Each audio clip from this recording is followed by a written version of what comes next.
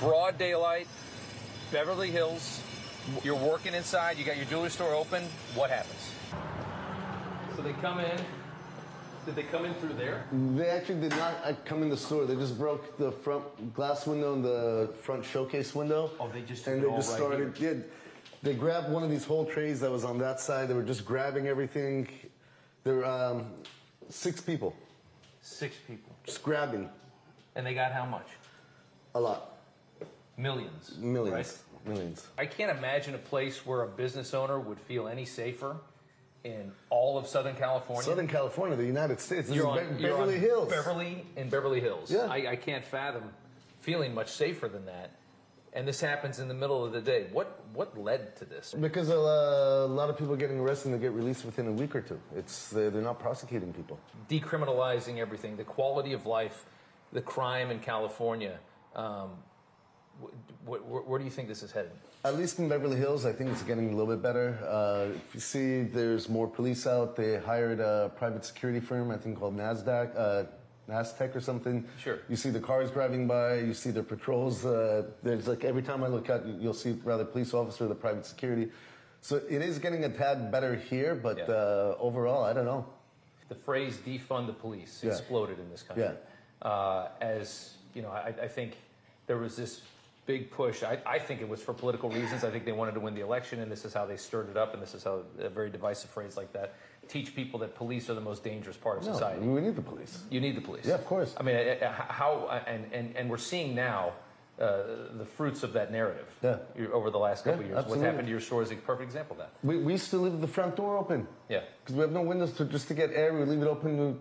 We're never worried about anything. Now, when the door opens and closes, I'm afraid. Someone could come in and do something. It's crazy. I mean, what do you say to the people that are leading your city and are leading the state? There needs to be change. There definitely needs to be change.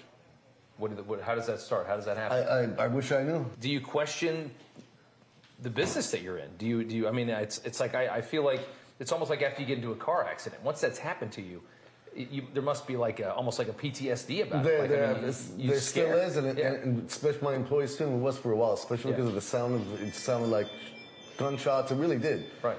So yes, once again, we don't keep the door closed. I'm carrying, so it's a whole gun. It's a whole different thing. You know, I love my business. I love what I do, but it's a scary time for what I'm doing. We walked in. You had a gun on your waist. Yeah. That's not very usual to see. No, I've been in this store, I think, since 2007. We've had stores in Beverly Hills since 1995. Never had to carry. I was never worried about it. Never had. I get all my employees' guns too. They don't like that in California.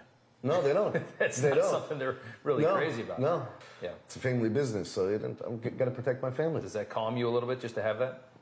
Yes and no. You know, I'm not a violent person. I don't want to use it, but if I have to protect my family, I will.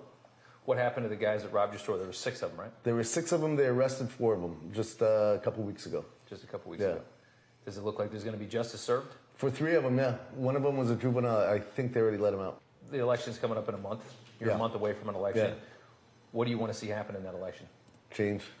So I don't like to get political, but there needs to be change. Needs to be changed. Yeah. Something has to wake these people up. Yeah, especially the DA. How's it looking in his election? You think they're going to get him out?